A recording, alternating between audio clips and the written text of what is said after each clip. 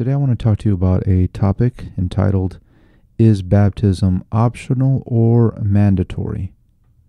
This question we do get from time to time, and I want to answer this according to the Word of God today. Jesus stated in Mark 16, "And he said unto them, Go ye into all the world, and preach the gospel to every creature.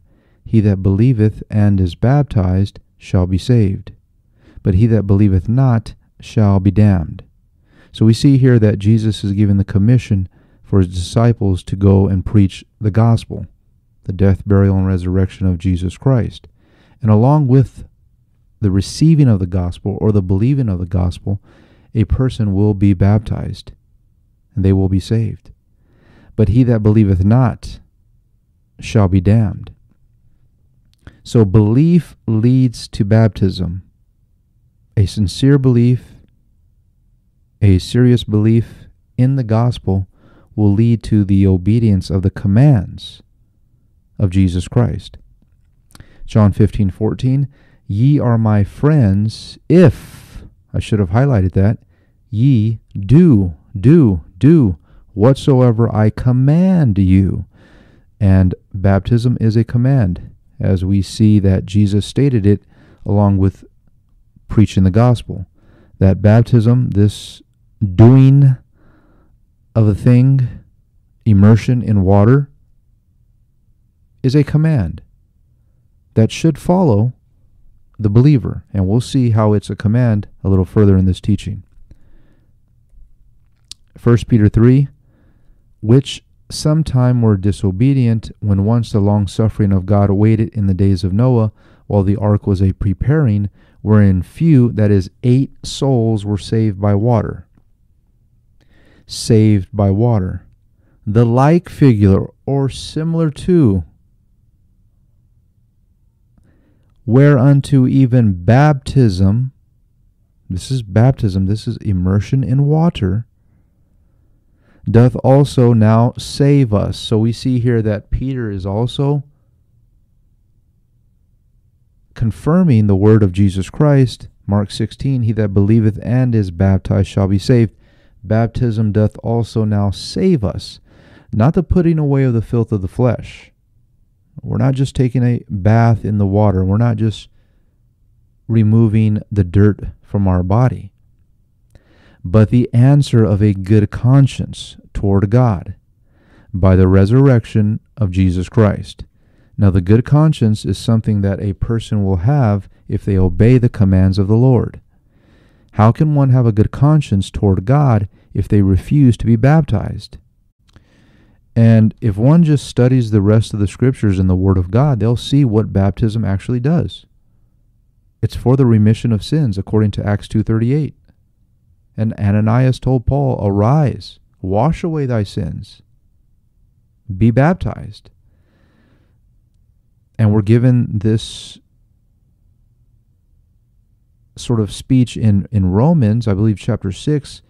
It gives great detail on the death and resurrection of Christ and how the old man goes down in the water and one comes up a new person in Christ. One sheds off the sins of the flesh. One sheds off the old man, and they come up out of the water anew. And this is a good conscience. This is something that if someone's obedient to the words of the Lord, and they not only believe the gospel and come to repentance, but they are baptized, they will have a good conscience towards God. But I'm afraid to say that there are many that will not have a good conscience towards God because they literally teach that baptism is not necessary, and I've heard it taught by certain teachers, that street preachers even, that baptism is just optional, it's not mandatory. And how can one have a good conscience standing before a holy, righteous God if they have nullified the necessity of baptism or the importance of baptism? It's the answer of a good conscience toward God. Galatians 3, "For as many of you," he didn't say all, but as many of you as have been baptized into Christ have what? Put on Christ.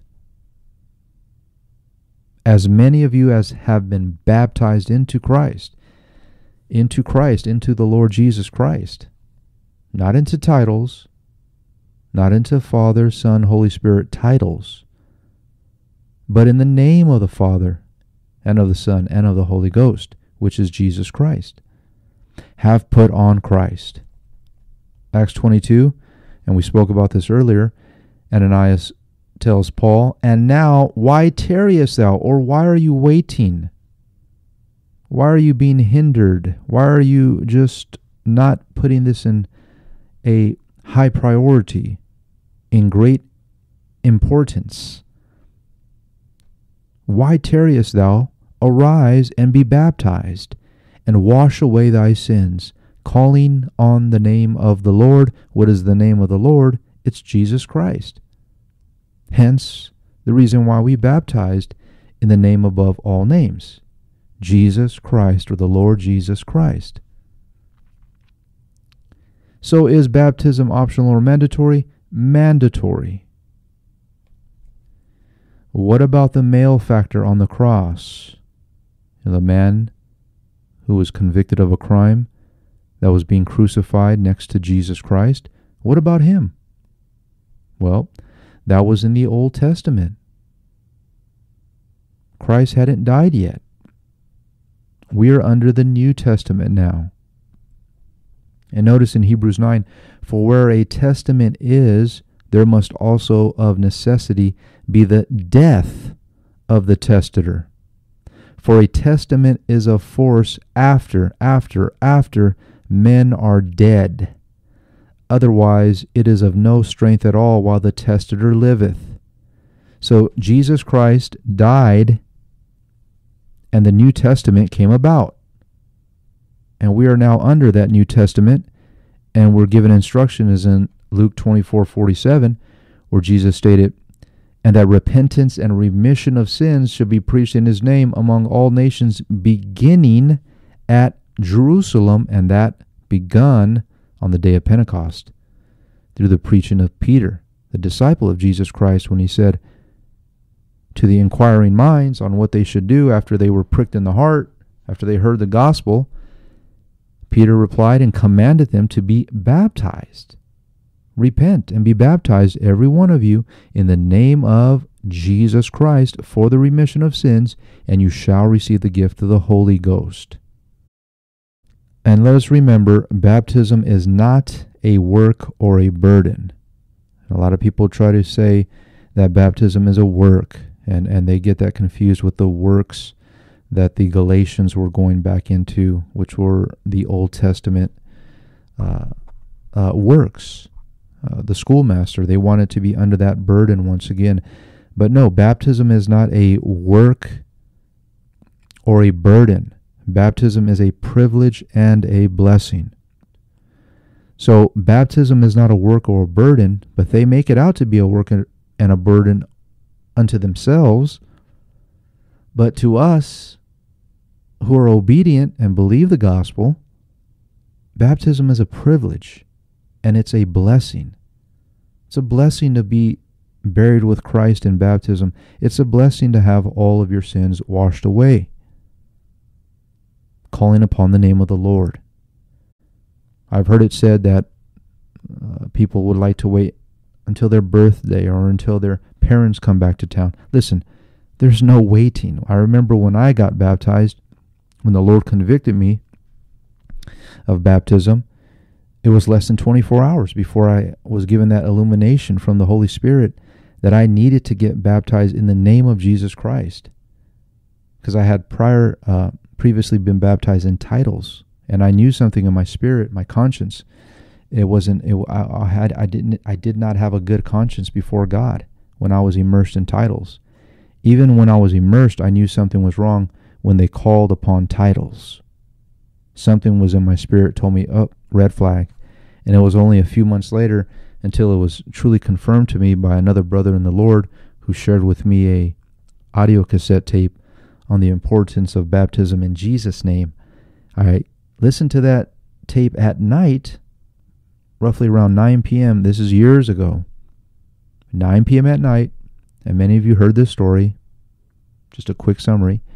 I listened to the audio cassette tape at 9 p.m., around 9 p.m. at night prior to bed, and I couldn't sleep the whole night because I was so convicted. Listening to that, was a 45 to an hour long message on baptism in Jesus' name and the importance of the name of Jesus Christ. I tossed and turned the whole night. Next morning, I flipped through the yellow pages. At that time, there were yellow pages. We actually had yellow pages to look up numbers and businesses and whatnot.